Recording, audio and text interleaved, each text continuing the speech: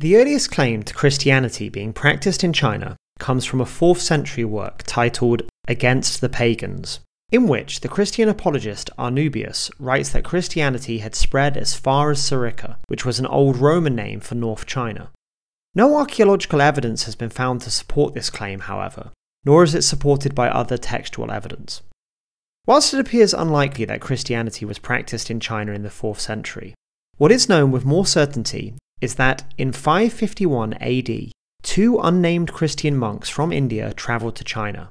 There they observed the methods for raising silkworms and producing silk. They later struck a deal with the Byzantine Emperor Justinian I and smuggled silkworm eggs out of China, thus beginning the Byzantine silk industry. There is, however, no suggestion that these monks preached or proselytized during their time in China. It is the year 635 AD that can really be said to mark the beginning of Christianity in China.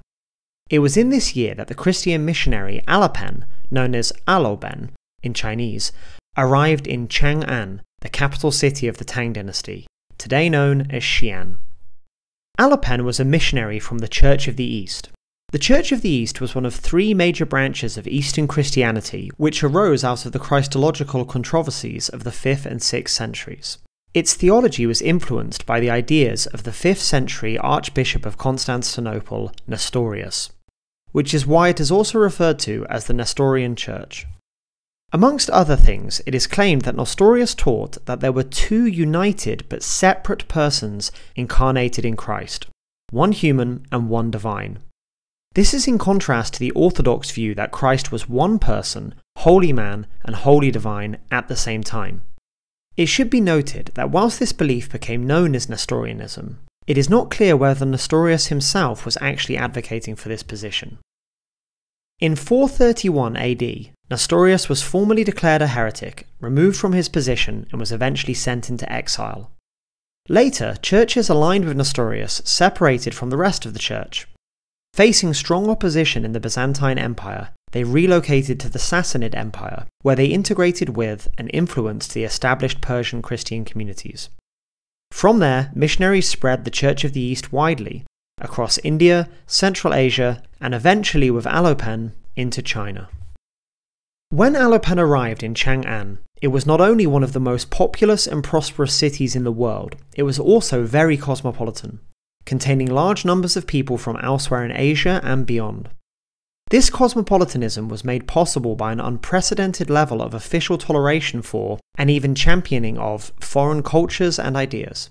Shortly after arriving in Chang'an, Alopen met with the famous Chancellor Feng Xuanling, who is remembered to this day as being one of the greatest chancellors in Imperial Chinese history. Alopen explained his religion to Feng Xuanling, who was so impressed that he arranged to have the holy texts that Alopen had brought with him translated into Chinese. He later arranged for Alopen to have an audience with the emperor himself to explain his religion. Following their meeting, the emperor gave official approval for Alopen to proselytize, and by the year 638, Christianity had gained acceptance at the highest levels of Chinese society. However, despite this acceptance, there is no evidence to suggest that court officials were converting to Christianity. In fact, the vast majority of converts in Chang'an were not local Han Chinese people, but people from the various Central Asian communities that were living in or travelling through the city.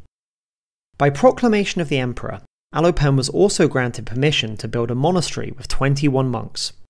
It is said that during the reign of Emperor Gaozong, from 649 to 683 AD, Christianity spread to every province of China, and there were churches in every city. And in the early 700s, China formally became a province of the Church of the East, under the name Bethsinia. In 781 AD, a stele, a type of stone slab monument, was erected in Chang'an to celebrate and document the arrival of Christianity in China.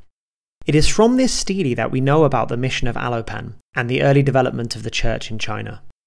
The stele is 2.79 meters tall and is carved from limestone. It is inscribed with both Chinese and Syriac writing, and the heading of the stele reads, "A monument to the propagation in China of the luminous religion from Daqin."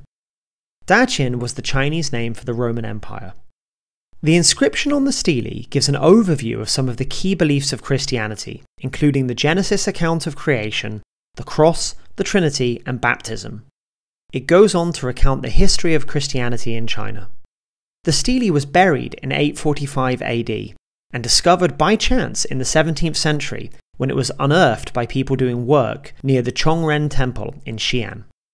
Today it sits in the Beilin Museum with other important steles from China.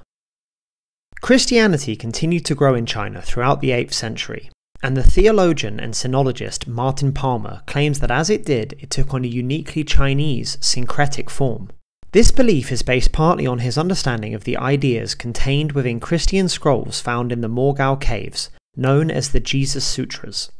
This idea is not widely shared by other scholars, however, who believe that the Christianity practiced in China at this time was fundamentally the same as that practiced in other provinces of the Church of the East.